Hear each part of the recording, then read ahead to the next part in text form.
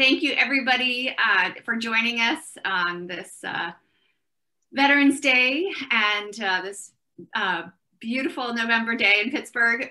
We're so excited to have you here with our latest Lunch and Learn. I'm Karen Lightman. I'm Executive Director of Metro 21 Smart Cities Institute here at Carnegie Mellon University.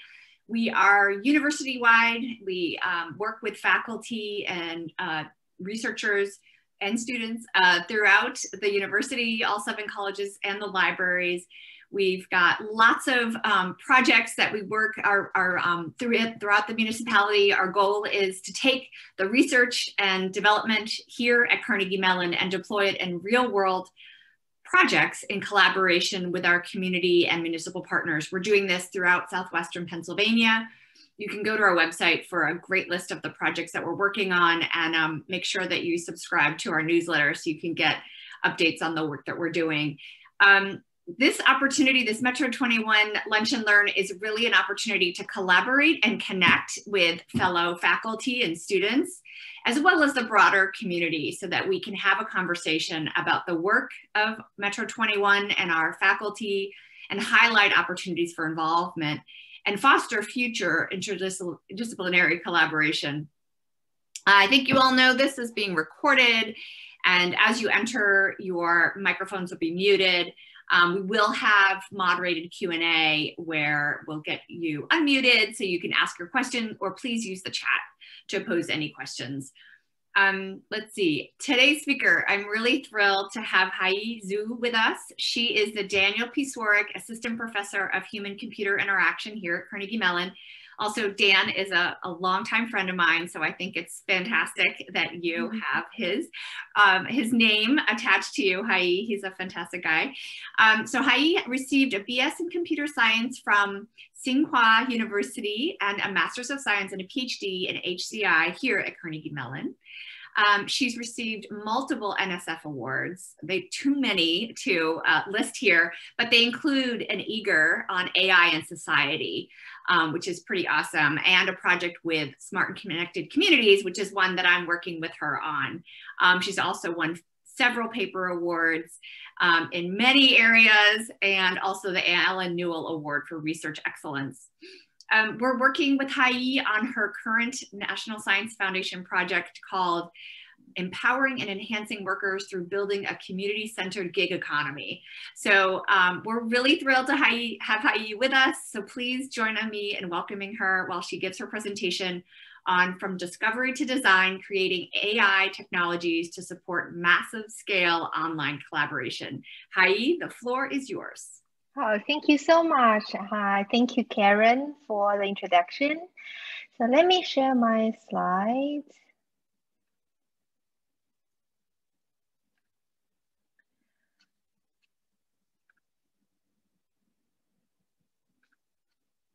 Can people see my slides? Okay, great.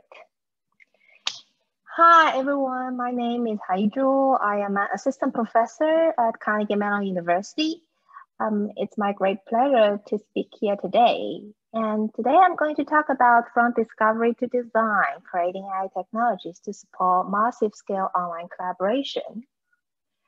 Online platforms such as peer production platforms, social media, social networking sites, and gig economy platforms have revolutionized the world by creating virtual spaces where people can interact with each other around a shared purpose. For example, millions of people have written articles on Wikipedia, making it the largest encyclopedia in history. Over 2 billion people use Facebook, and 300 million people use Twitter to maintain relationships and share information. Gig economy platform facilitates short-term contract work performed by independent workers who are paid in return for the gigs they perform. The Uber hit 5 billion total trips in 2017.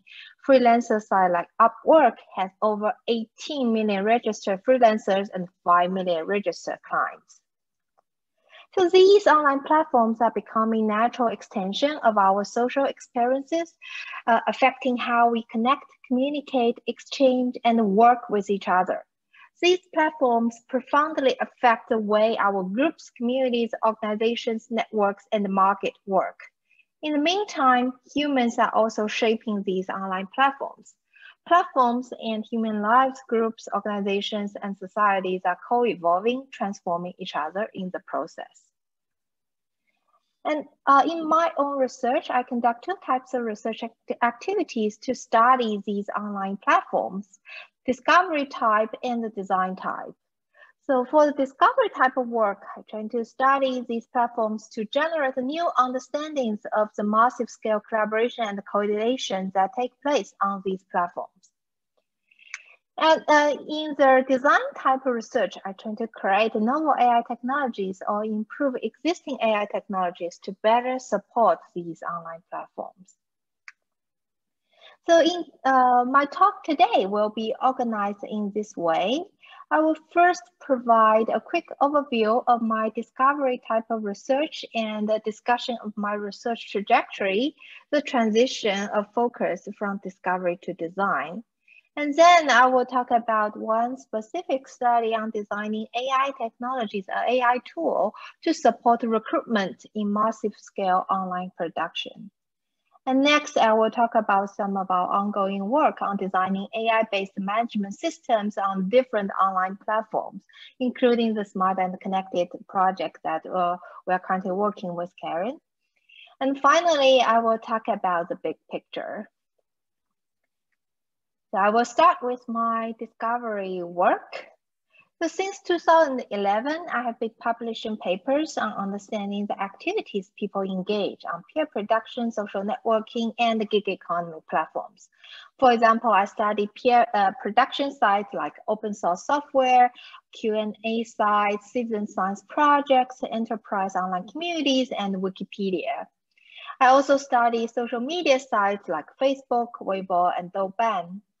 I'm also interested in gig economy sites like Uber, Lyft, TaskRabbit, Upwork, and Airbnb.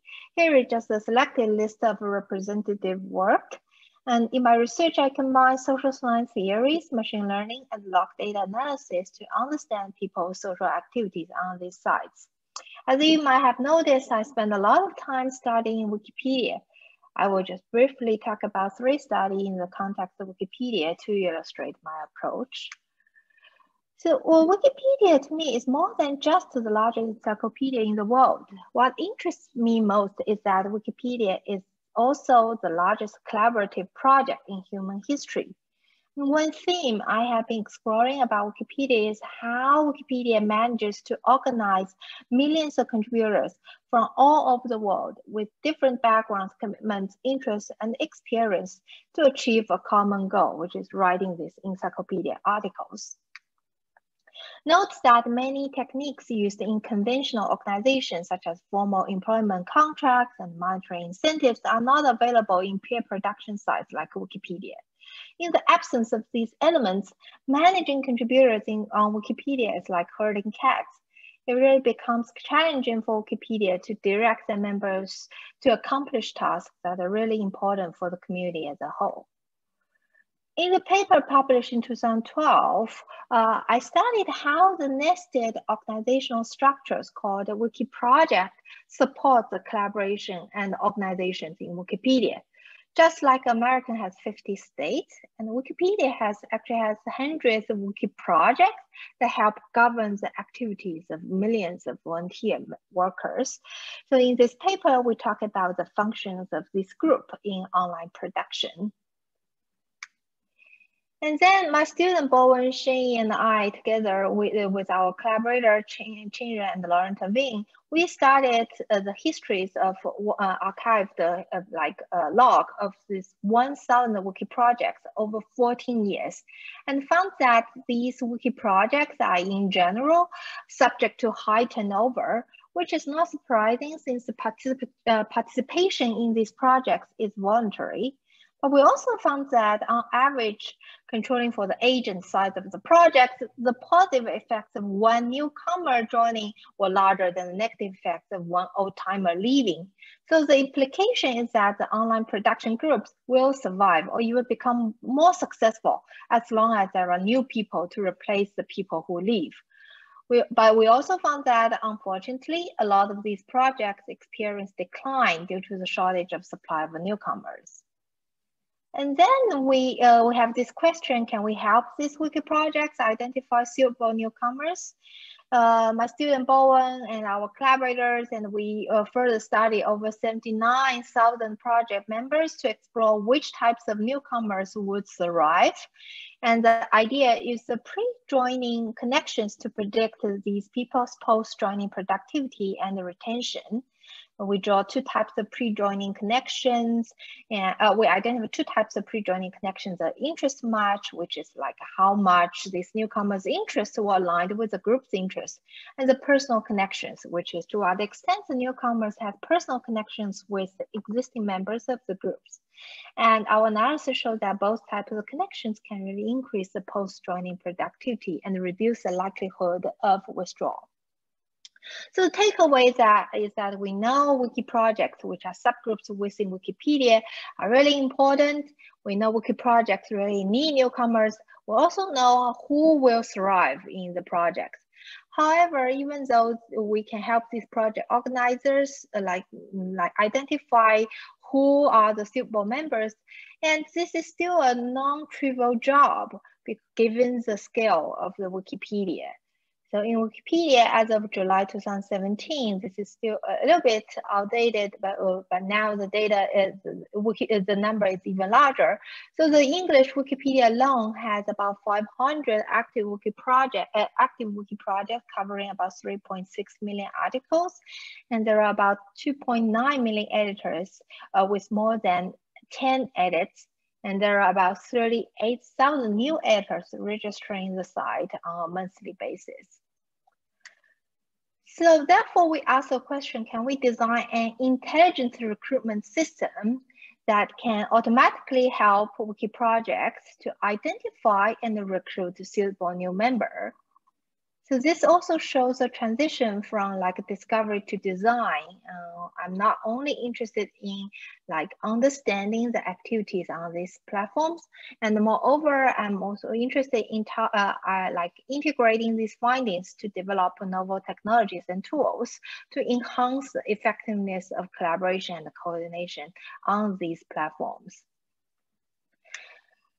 So next, I'm going to present one project to demonstrate our effort to create AI to support these activities on Wikipedia. So specifically, I will talk about how we design a value-sensitive intelligent recruitment system for wiki projects on Wikipedia. So using AI or algorithm to evaluate people and assist the recruitment decision is in general very difficult because there is no clear ground truth. And it is particularly challenging to build intelligent recruitment system in the context of Wikipedia due to the community acceptance to AI technologies. In Wikipedia's 10 years of history of building and using AI technologies, we have seen that some sophisticated AI tools failed because they were insensitive to contributors' motivations So insensitive to contributors' motivations and the community values. For example, a quality control system, a tool which automatically deleted low-quality content harmed the motivations of contributors, particularly those new contributors who are still learning how to participate. A lot of newcomers actually, as a result, left the Wikipedia community when their edits were rudely reverted by the AI tool. Which harm the overall growth of the Wikipedia community. What makes designing intelligent tools for Wikipedia even more challenging is the tension between the Wikipedia community and the researcher community. And research that perform offline analysis of the articles and editor action is typically non-controversial. However, the community tends to react really strongly to studies that involve intervention studies that affect Wikipedia's natural state. So an experiment conducted by researchers from MIT and the University of Pittsburgh in 2017 actually received a strong pushback from the community and led to the blocking of the research accounts, months of heated discussion in the Wikipedia community, and also the creation of the new Wikipedia policy called Wikipedia is not a laboratory. So here is one comment made by a Wikipedia editor who which just precisely describe what the Wikipedia community wants. And this is actually a comment on another controversial research proposal that was eventually withdrawn due to the strong pushback from the community. So this editor said, if the proposal was an earnest effort to improve Wikipedia, the researchers would have worked with the community to from the start to design a study that was consistent with our needs and values. So the Wikipedia community really wants something that will be consistent with their needs and values. But when we think through satisfying community needs and values, we identify some additional challenges. A recruitment system that will operate in Wikipedia involves at least 3 different stakeholder groups: those newcomers to Wiki project, the current project members, and the Wikipedia community as a whole. So these stakeholder groups actually have very different needs and values. These needs, so for example, these newcomers value mentorship, mutual interest. Current project members, they value productivity and control. And Wikipedia as a whole, they value the member retention and the long-term growth of the community. And these needs and values are not necessarily aligned with each other. So in this project, we want to answer this question: how can we design intelligent systems that are aligned with multiple stakeholders' needs and values, and how we can navigate these different values and needs, especially when there are tensions between different values and needs. So here is a traditional approach to design algorithm. And algorithm, by the way, is an essential component of any intelligent system. The traditional approach of designing this algorithm is not capable of dealing with complicated situations because it is just, usually we just precisely define the input, output, and the desired property of the system, then abstracting away this messy reality, social context, and the complex human needs and values surrounding the system. So this method is useful for achieving specific goal and meeting performance metrics, but is incapable of capturing this wide range of factors that might be involved in the complex system design. So our approach is that we're trying to integrate these complicated social contexts and human values and needs into the abstract process of creating an algorithm. The key to this solution is a shift away from a solution-oriented approach to a process-oriented one, the one that a lot of HCI researchers are familiar with. So in this paper we published in CSCW 2018, we propose a 4-step approach to consider and integrate the stakeholder values in the design of the recruitment algorithm. The first step is to understand the stakeholder value. The second step is to design initial algorithm based on the understanding of these stakeholder values. The third step is to pilot test the algorithm and deploy it and test it with the stakeholders. The final step is to evaluate and continue to iterate and refine the algorithm. I will walk you through these steps. So the first step, understand stakeholder value. As I mentioned earlier, we have already identified 3 stakeholder groups in this problem. And they are newcomers, they are current project members, and Wikipedia as a whole. And here we define values broadly as what a person or group of people consider important in life, and not limited to moral values. And sometimes we use like motivations and needs interchangeably. And here we want to use this stakeholders' value to guide the creation of the algorithm. And when we create an algorithm, we should not only consider the algorithmic approach. In this case, will be like how to determine the fit. And we argue that the algorithm cannot be isolated from the data that fuels the AI algorithm and the way the algorithm output is presented. So when we think about algorithm design, we will consider like these three, from the data preparation to algorithmic approach to the until the output presentation. And here's data preparations.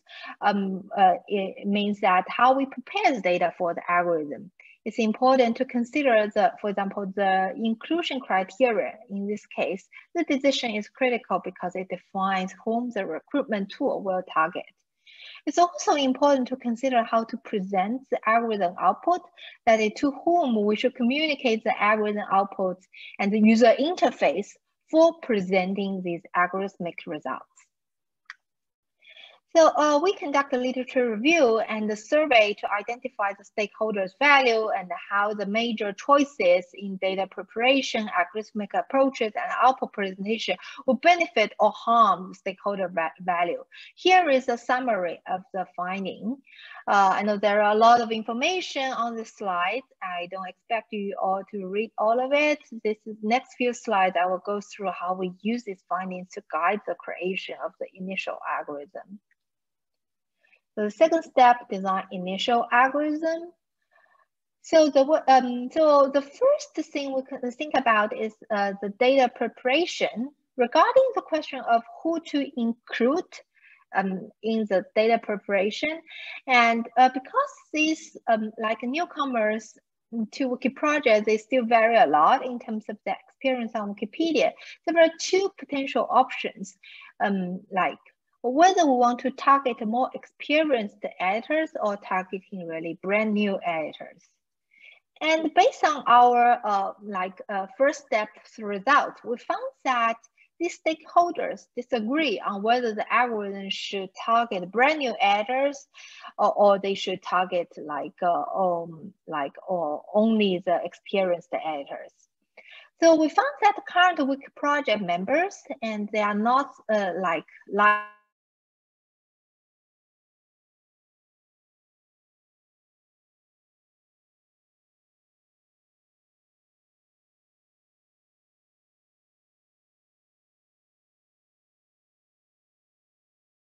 productivity of the Wiki project. However, for Wikipedia as a whole, and they are really concerned about the low retention of the new editors, which has resulted in an overall decline in the active editor base. As a result, they really want this recruitment algorithm to target these brand new editors. So we really see these tensions between different stakeholder groups. To address this tension, we implemented multiple designs just to handling these variance preferences among the stakeholder groups. Specifically, we included both a brand new and experienced editor. We made it possible to evaluate and rank these two types of editors separately so that the experienced editors do not overshadow the inexperienced one. And next question is how we can design the algorithmic approaches to align with different stakeholders' values. Here, we want to, the central question is how we can design the algorithm to determine the fit. And informed by our prior work on predicting newcomer posting joining performance, and we identify two ways to determine the fit, which is the interest-based and the relationship-based approach. So just to quickly remind people, the interest-based approach is just to emphasize the interest alignment between newcomer and the project, while the relationship-based approach focusing on the personal connections of the newcomers have already built with the current member of the project. However, based on our first step, finding, we also find that stakeholder groups, the stakeholders disagree. They disagree particularly on using the relationship-based approach.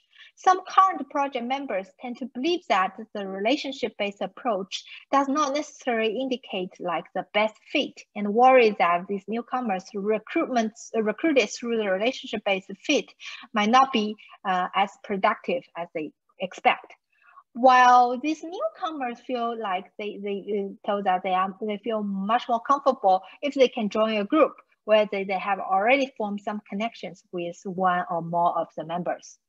And to balance these different preferences, we actually implemented both interest-based approaches, a matching algorithm, and a relationship-based matching algorithm. So we actually created 4 different algorithms. 2 are like interest-based and 2 relationship-based. The first interest-based algorithm is a rule-based algorithm. We just computed the match of an editor to a wiki project by counting the number of recent edits by that editor to the articles within the scope, within scope of the project. And the second interest-based algorithm is category-based algorithm. We computed the similarity score between the editors, the editing history, and the topics of the project. We also created 2 relationship-based algorithms. The first relationship-based algorithm is a bond-based algorithm. We rank the editors by the strength of the social connections the editor had to the current members of each project. We also created a co-edit-based algorithm, which computed similarity of the edit history to the edit history of the current members of wiki projects. So there's some like technical, I'm not going to talk a lot about the technical detail of these algorithms. If you're interested, you can refer to our paper. And the next question is how we communicate these algorithms output. Again, we have 2 options. We can either directly invite the newcomers whom like our algorithms think are actually suitable members to the project, or we can communicate with the current members first and allow them to recruit the new members. And based on our findings, and we found that like a current project members, they just strongly objected to the idea of directly inviting newcomers. And they told us that they wanted to be in the loop and to maintain control of inviting newcomers. And therefore, instead of directly inviting potential members, we create a user interface for presenting the recommended new editors to the current project members. And then we present the top recommendations for all the 4 algorithms, separating the experienced editors and the brand new editors. So here is the interface we designed. This interface was implemented as an interactive element within a wiki project, a Wikipedia page. It includes the basic information about each candidate. We also provide very short explanation for each recommendation. We also include a link for the current members to click so that they can invite the newcomers. And we also include a short survey at the end to ask the current members to rate the suitability of the recommended editors and give overall feedback. So the next step is that we engage and work closely with the stakeholders to deploy our algorithmic tool. We work with Wikimedia Foundation and with Wiki project organizers to deploy the recruitment system. Over a 6 month period, we evaluated over 16,000 editors and delivered 4 distinct batches of 385 recommendations to 18 Wiki projects. And now I'm going to show some of our evaluation results. So usually the evaluation of algorithm is primarily focusing on the accuracy. However, accuracy is just one step on the path to where we really want to go. So it's certainly not the end goal. To fully understand the effectiveness of the recruitment algorithm, we evaluate not solely based on the accuracy, but also the stakeholder acceptance, that like a subjective like a feedback, and also the actual impact in the field. We did the thorough evaluation on all the 3 aspects. So first about the algorithm accuracy, and we look at both 2 different accuracy measures. The first one is the current project members rating on how good they think the recommendations are. And the second accuracy measure is the invitation rate, which is whether the wiki project members actually invite the recommended editor, which is analogous to the click-through rate. And we found that the rule-based algorithm was rated higher and resulting more invitations compared to the 3 other type of algorithms. So overall, the accuracy are reasonable. We also compared the rating and the invitation rate across experienced editor and the brand new editors.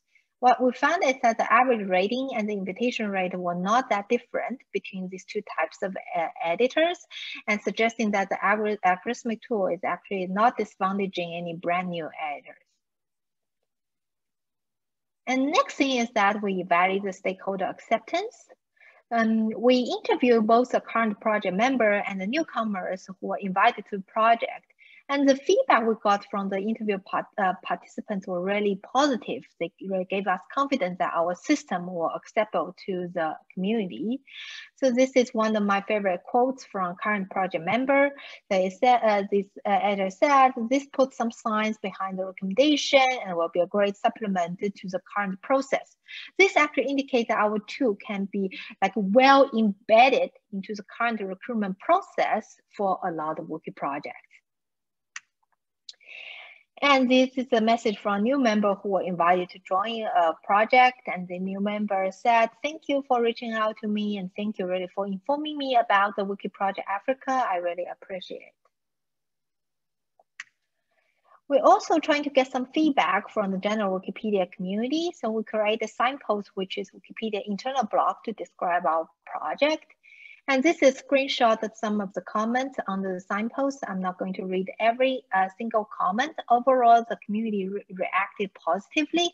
Our collaborator, Aaron Haffaker, actually told us that he really sees such a unanimous, like positive responses because usually these Wikipedians just disagree on everything. And here is another interesting note, and this is a screenshot of some recent discussion around the Wikipedia policy on Wikipedia is not a lab. So first, one editor left some very strong note on like editors saying that editors who are using Wikipedia in any way for experimentation may be banned. And the rationale is that the purpose of Wikipedia is to summarize existing knowledge, not to trying to generate new knowledge. Then we see another editor replied. This editor said there are a number of experiments done in good faith to increase the quality of the project or the experience of editors, editor retention, etc. And one example of a recent one is Bobo 03's Wiki Project editor recommendation. So Bobo 03 is my student's account. So I'm happy to see that our project seems to have a little bit positive influence on improving the tense relationship between the Wikipedia community and the researcher community.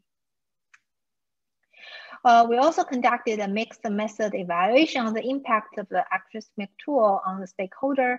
In the interest of time, I'm not going to discuss the detail, as here is just some summary.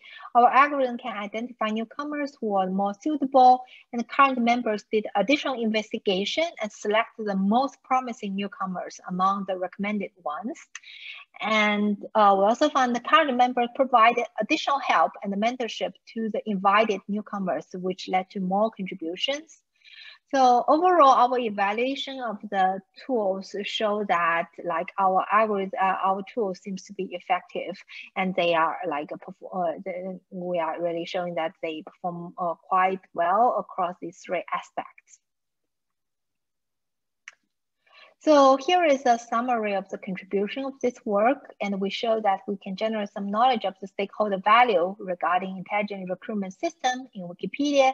We created 4 different algorithms for identifying suitable newcomers. We designed and deployed a working intelligent recruitment system in the field, and we also demonstrate the potential of a general design process for incorporating stakeholders' needs and values into the creation of the algorithm. So next, I will briefly talk about some of our ongoing projects that I'm really excited about. So a lot of these online platforms increasingly rely on AI to manage their content, the workforce, and other activities. For example, Facebook algorithm manipulates all of the posts users see on the news feed. Social media sites like Twitter, use algorithm to automatically identify and censor unwanted content. Like gig economy platforms like Uber, Lyft, and TaskRabbit rely on intelligent systems to automatically optimize and assign tasks to workers. And this is probably a trend for our society. A lot of researchers envision that in future, human activities will be managed and organized by algorithm, intelligent assistants, and bots. Therefore, it's really important and timely to study this AI-based management system on online platform because they might provide important insight and future lens for our future. So I will briefly discuss two pieces of ongoing projects focusing on like AI-based management on different online platforms. One is like our work on improving the machine learning-based work evaluation on Wikipedia, and second one is empowering and enhancing gig workers through building intelligent tools. So the first one about the work evaluation in Wikipedia. On the English version of Wikipedia alone, they receive about 160,000 new edits every day, which immediately go live. And Wikipedia has built a machine learning-based evaluation system to assess the quality of the edits. The system includes ORAS, which is a prediction model that automatically assesses the quality of the edits, and a set of semi-automated editing tools and automated agents that rely on the outputs of the ORAS system. And together they will make actions like revert or warn the editor or reward the editors. So the challenges of building this machine learning-based evaluation system is that first, it works in diverse work contexts and have multiple stakeholders like involved in each context. And also, based on some preliminary work, we found that there are some tensions between different stakeholder goals. For example, the ORIS team told us that struggling between the quality control and the member retention, specifically prioritizing efficiency in deleting low quality content incurs the risk of undermining the motivation of contributors, especially those ones who are still learning how to contribute. And there is second trade-off is between the fairness and accuracy. So the team has already received the reports that their model is biased against anonymous editors. However, in improving fairness, for example, equalizing false positive rate or false negative rates between the different groups, the overall accuracy might decrease. So we need to balance the trade-off between fairness and accuracy. So in this project, and we are trying to answer the question, how can we handle the inherent trade-offs between different stakeholder goals in a machine learning-based content like work evaluation system? So we follow these steps. So we're first trying to understand the stakeholder goals, and then we can design and evaluate novel techniques to capture, explain, and negotiate. Sorry that it has some automatic transition. So we start with understanding the Wikipedia stakeholders' values by interviewing different stakeholder groups in Wikipedia. We identify these 5 important values for the communities and also discuss the potential tensions between these values. And next, we also design an interactive visualization system to communicate the trade-offs between important goals and values. And this visualization system can be used to educate the developers of the AI tools and also the Wikipedia community as a whole. We also designed the value card, which is an educational toolkit for educating future AI developers to understand the inherent trade-offs among different machine learning models and their social impacts on stakeholders beyond Wikipedia. So this is like generic tools can be used in the classroom to teach the students to understand the social impact and understand the trade-off. And this toolkit also enables negotiations through deliberation. In this paper we recently submitted to FACT 2021, we present an early use of our approach in a college level computer science course. So that was our first project about improving the machine learning based work evaluation system on Wikipedia. And next, I will briefly talk about our ongoing project of empowering and enhancing gig workers through building intelligent tools. As we know, the pandemic really has a really big impact on our life. And actually, in a recent report conducted by Upwork, they found that the pandemic could be turning gig economy white collar. They found that 24% more people made a recent decision to enter the gig economy than most years on record. And a lot of them are actually have a high skill, for example, they are programmers or have at least some bachelor degrees. And however, although on one hand we notice this growth of gig economy, also there are a lot of like tensions on or like controversies on these gig economy platforms. For example, the power asymmetry on this gig economy platform might harm the well-being of the workers. And we know that there is a recent like a campaign trying to keep the Uber and Lyft drivers as contractors in California. This is called the Proposition 22, actually recently been proved. So in this project, we're trying to see how we can empower and enhance the gig workers by building a community-centered gig economy. Specifically, we're trying to see how we can develop the data-driven and human-centered decision assistance environment to really help the gig workers make smart decisions in navigating and selecting gigs. And we're also trying to see how we can provide like tools for policymakers so that they can balance like different diverse set of objectives and constraints. So this is a collaboration project among 4 different institutions. I really want to thank Karen and Metro 21 for their support. And this is a newly funded project, and we don't have a lot of results yet, but hopefully by the same time, maybe next year or in 2 years, we will know more and have more results to share. So that's some of our ongoing work. And for the now, I'm going to describe some big picture. As Google's AI team states, artificial intelligence can provide new ways of approaching problems and meaningfully improve people's lives. However, the challenge is how to ensure that the AI technologies, once introduced into the complicated social context, can achieve the desired outcome.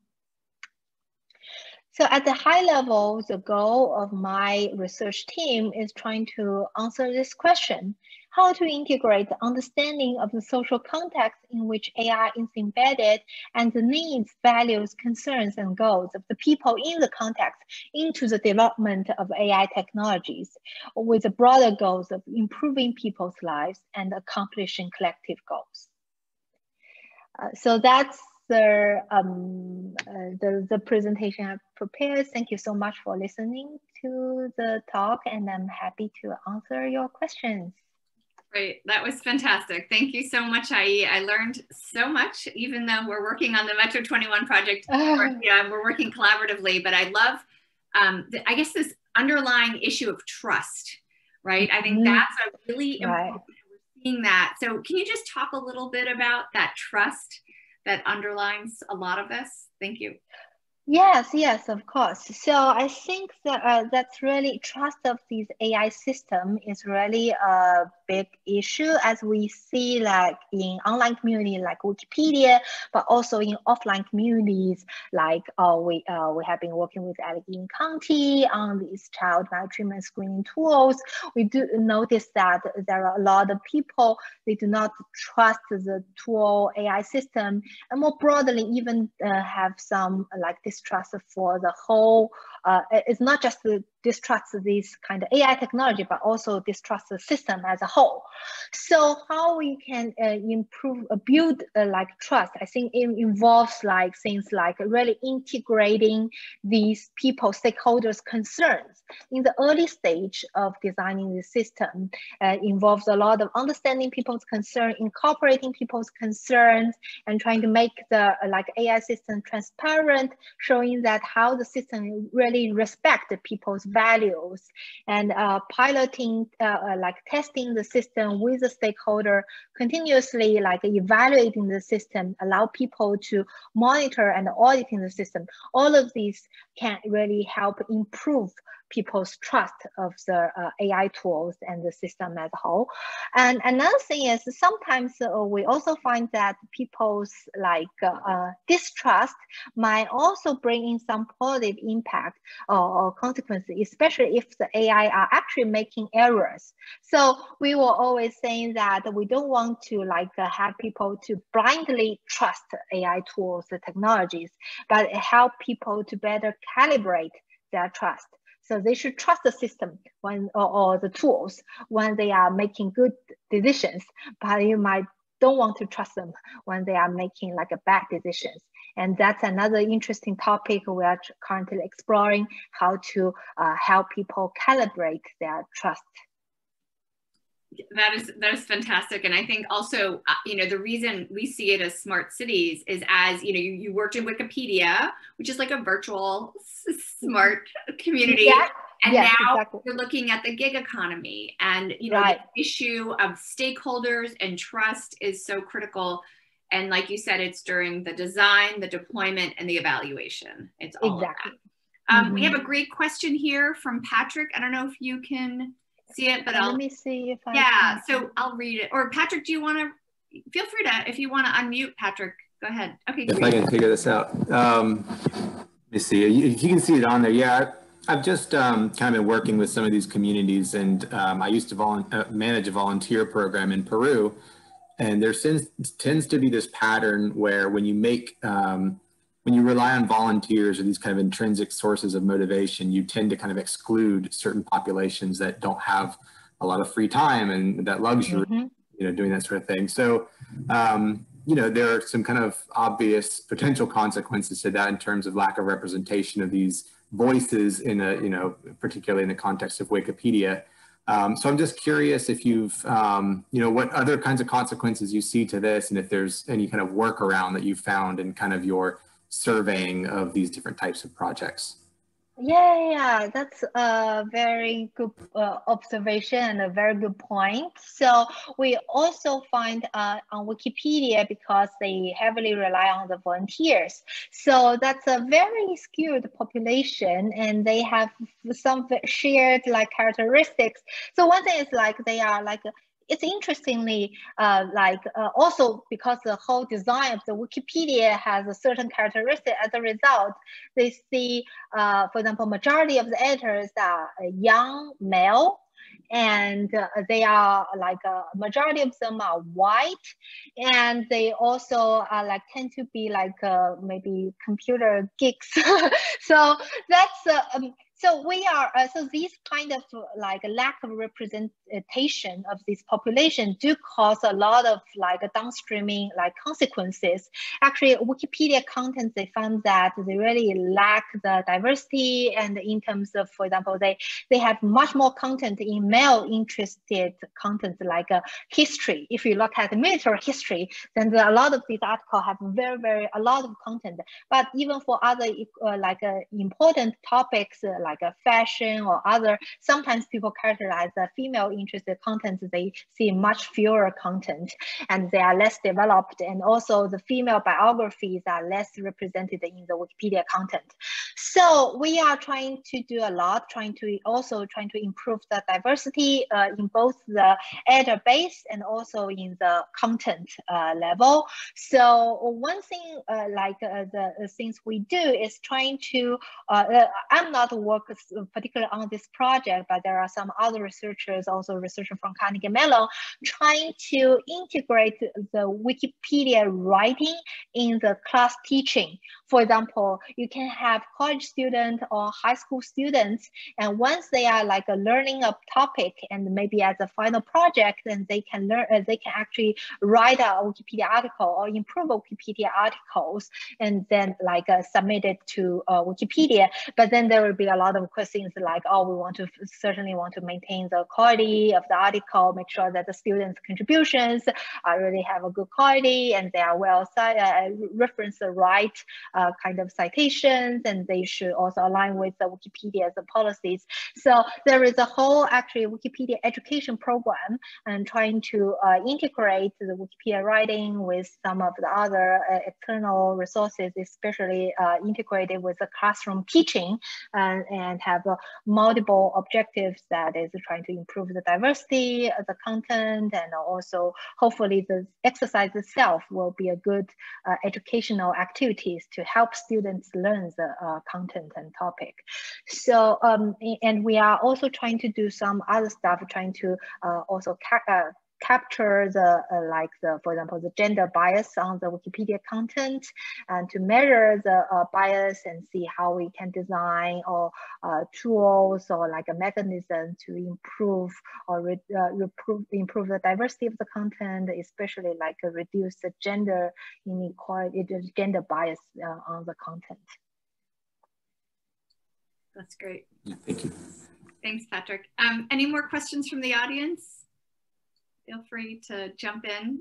I think the question that Patrick also was talking about, this issue, and is extrinsic versus intrinsic motivation. And it's very rare to see somebody with intrinsic motivation. It's lovely and it's great, but as a mother to 2 teenage daughters, I'll tell you, extrinsic motivation is really important. And so I'm curious how that, do you think that if you build in more stakeholder feedback, and you can capture more of that and motivate people to participate in a shared economy and feel, that it's equitable and they can trust it. I think that was for me, Patrick, that was a really good observation, especially since I personally am struggling with that myself. Yeah, definitely. So I think that extrinsic motivation, intrinsic motivation is very, very important. So we will also see that, or once we want to like engage stakeholder, for example, in the design of the process. So we are currently heavily like relying on the intrinsic motivation. So as Patrick mentioned, and also we have been discussing, like relying on intrinsic motivations might actually lead to a certain kind of outcome. I think it's a good thing to like explore, continue to explore what the incentive maybe we should design that to broaden the participation of the stakeholders, to encourage them in the design of the both the system and also encourage them in the participation of the whole process. And I think it's like ongoing, and it's an open question. It's a really good question. No, that's great. Any more questions from the audience? Don't be shy.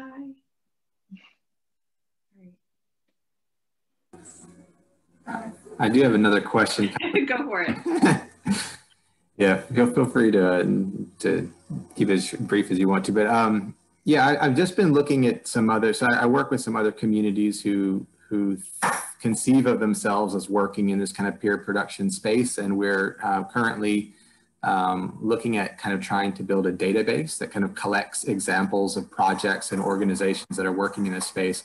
But the challenge that we're coming across is just in coming up with kind of a clear definition of what entities, what organizations belong within those boundaries. And I'm just kind of curious, because you work in lots of different areas. It looks like kind of the citizen science and the kind of gig work thing. So I'm just wondering if you're borrowing from some particular taxonomy when you draw those boundaries, and if you could maybe refer me to specific frameworks or models that have helped kind of guide your understanding of that space. Yeah, I would say that like there is always not a very clear boundary for these kind of maybe online communities or platforms. So on top of my head, so we for example, when we are trying to write this review paper for sharing economy, we also encounter these similar things. What is the definition for sharing economy? Who should be counted? Which should not be counted? So we use this working definition for sharing economy, which is the platform that facilitates like the sharing of underutilized assets and services. So that's the definition we use for the sharing economy, I believe. And then for the peer production, and again, it's a very, very like a blurry kind of definition or boundary there. So we just we will like usually in the paper writing, we trying to like say more specific For example, if we are talking about Wikipedia, we are just it's online open encyclopedia. So we be really specific about what we are talking about. If it's when we study Stack Overflow, if it's an online QA site, or if it's citizen science, for them, that's more specific about having people collectively do some tasks to of particular type of task. So I guess we tend to have when we write about results of specific kind of context, we will use the definition, a smaller definition for that particular context or platform. So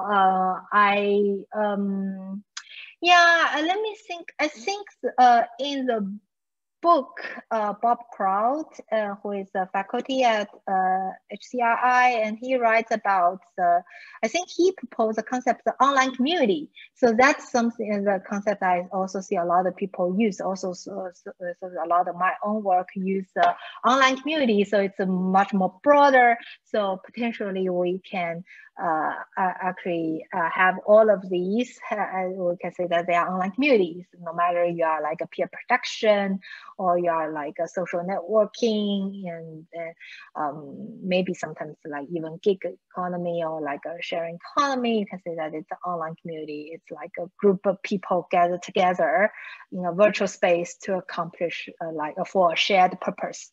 So that's a definition of online community. So maybe you can look at his book about like evidence-based social design, I think, yeah, what is the full name of the book? Let's see.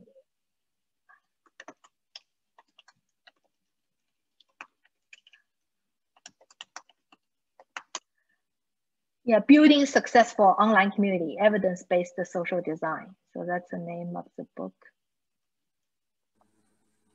Thank you. You said that, sorry, the name was Bob. Yeah, so I just put it in the chat. So it's Bob Robot Kraut. Oh, there, okay, yeah, I see it. Yeah, thank you. Thank you so much, Haiyi. This has been really educational, and we're really proud of the work that you're doing. And you're a relatively new member to join the CMU community. So you moved here before the pandemic, right? Yes, I moved here before the pandemic. Yeah, I started in 2019. Right. Okay. Good. Yeah. So I know we had some faculty join this summer. So they're. So luckily you had a little taste of what Carnegie Mellon community is like before we all went to lunch. Yeah, yes, exactly. I got like 6 months. Yeah, exactly. A little tease. Well, yeah. Good. Well, we're proud to have you as part of the Metro 21 community, and your work is super important. And I'm really grateful to the audience and Patrick for your great questions. And I'm glad it has applicability to you. I don't think we have any more questions, so I'm going to leave the last, I'm going to end this session, but thank you so much. We're going to post your presentation online, and we'll have a link, and yeah, subscribe to our newsletter, go onto our website, get more information so you can make sure you're aware of conferences, webinars like the one we're holding today, everything virtual. Yes. All right, thanks, Haiyi. Thank you. All right, take care. Bye-bye. Thank you. Bye-bye. Thank you.